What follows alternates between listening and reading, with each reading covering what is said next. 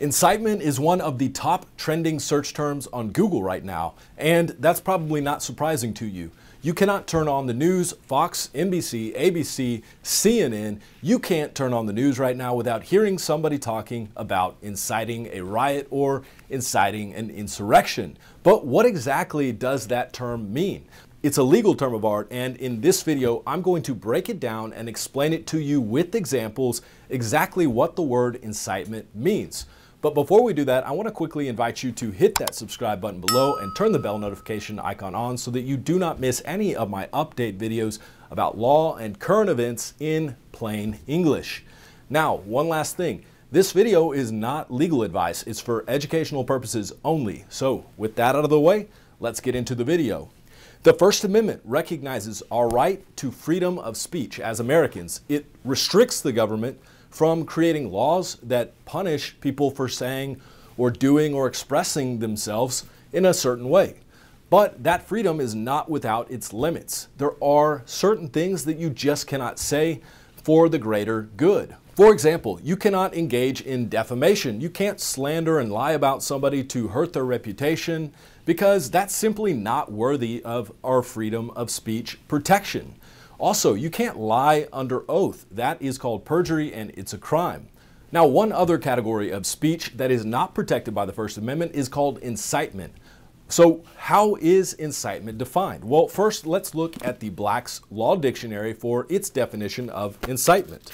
The Black's Law Dictionary defines incitement as the act or an instance of provoking, urging on, or stirring up. Under criminal law, it refers to the act of persuading another person to commit a crime. So that is how Black's Law Dictionary defines the term incitement, but the Supreme Court has made a different definition, a more narrow definition of the term. In 1919, the Supreme Court gave us the clear and present danger test for determining when speech qualifies as incitement. The case was Schenck versus United States.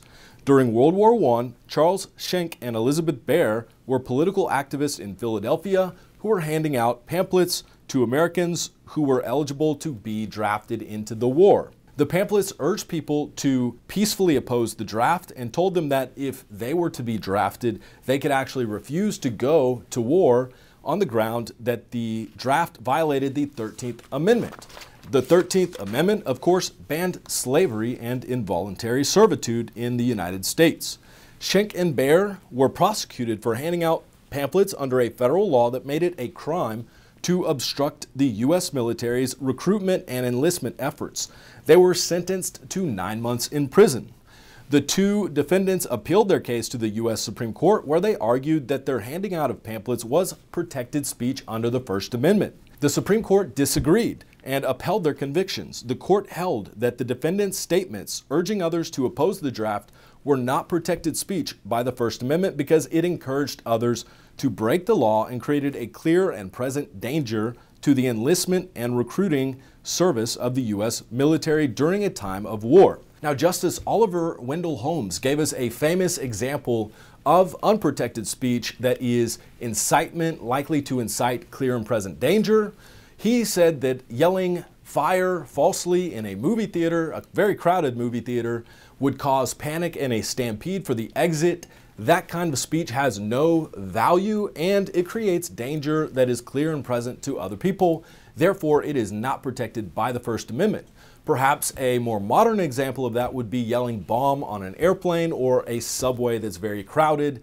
You are bound to cause clear and present danger to those around you, and so you're not able to say that under the First Amendment. In 1969, the Supreme Court gave us a slightly different definition of incitement. The case was Brandenburg versus Ohio. This case involved a man in Ohio named Clarence Brandenburg. Mr. Brandenburg gave a hate-filled speech at a Klan rally to his fellow members. Some of the members in the crowd even were brandishing shotguns. Brandenburg had invited a reporter to film the rally. The reporter captured Brandenburg on film saying, quote, "We're not a revengeant organization. Our Congress or Supreme Court continues to suppress our race. It's possible that there might have to be some revengeance taken," end quote. Now, after footage of Brandenburg's speech aired on television, the state of Ohio convicted and sentenced him to prison for violating a law that made it a crime to encourage political reform through the use of violence. Brandenburg appealed his conviction, arguing that his speech was protected under the First Amendment. The Supreme Court actually agreed that Brandenburg's speech was protected and overturned his conviction. In doing so, the court created a two-prong test for determining when a statement is incitement that falls outside of our right to free speech.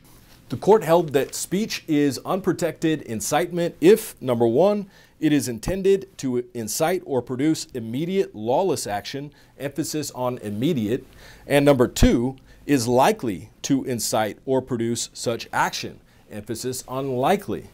The court pointed out that Brandenburg's speech, though hateful as it was, did not encourage immediate violence or unlawful actions. Instead, Brandenburg made only vague, conditional threats that if things did not go his way at some undefined point in time in the future, he would take, quote, revengeance, which is not even a real word.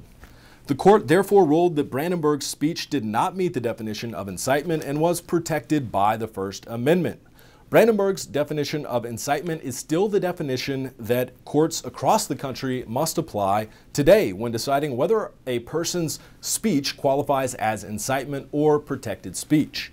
Now let's talk about incitement of a riot. Many states already criminalize incitement of a riot, and the federal anti-riot statute criminalizes the use of interstate commerce to incite a riot. So what type of speech would qualify as incitement of a riot? Well, based on how the Supreme Court has defined incitement in the cases we just talked about, I would argue that inciting a riot means speech that's intended and likely to trigger or provoke a group of people to riot right then, right there, immediately. For example, if a protester yells to an angry mob of protesters or an angry group of protesters, let's smash the windows with bricks, or let's flip this car over, or let's storm the building, then that clearly is incitement and it's not protected speech. If, on the other hand, a protester posts on Facebook to fellow protesters the night before a big protest, let's do something that will get everybody's attention and let them know we're serious, that is probably not incitement because it's not clear that the post is encouraging destruction or violence. And even if it was clear from the context in which that statement was made that the speaker is encouraging the protesters to engage in violent behavior, it's not likely to trigger immediate acts of violence. The protesters to whom the post was sent had plenty of time to calmly reflect on things and make their own decision about what they would do at the protest the next day. If you like this video, let me know by giving it a like. And if you haven't already, don't forget to hit that subscribe button below and turn the bell notification icon on so that you don't miss any of my videos about law and current events in plain English. I also make a lot of videos about the stimulus checks, so make sure to subscribe. And that's all I've got for you today. As always, thank you for watching.